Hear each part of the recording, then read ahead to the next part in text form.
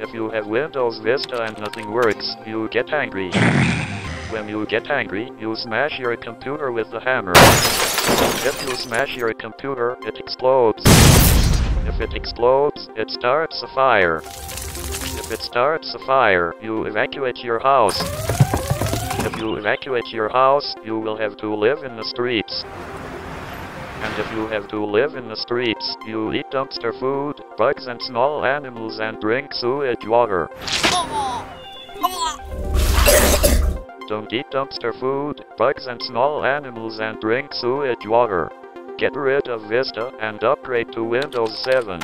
Call 1-800 Windows 7. It's so cool.